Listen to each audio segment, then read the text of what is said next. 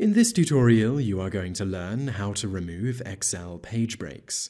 Open the Excel document that contains the page break that you want to remove. Here we have a small address book with a page break between rows 4 and 5 indicated by a dotted line.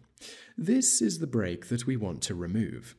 In the tabs at the top of the window, click the View option.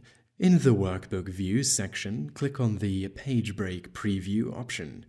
The view of the spreadsheet will change and the page breaks will appear as blue lines.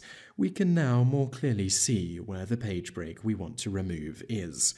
Now click on the Page Layout tab, as this is where we can remove page breaks, but first we need to select which break to remove. You can do this by selecting any cell directly below the break, in this case any cell in row 5.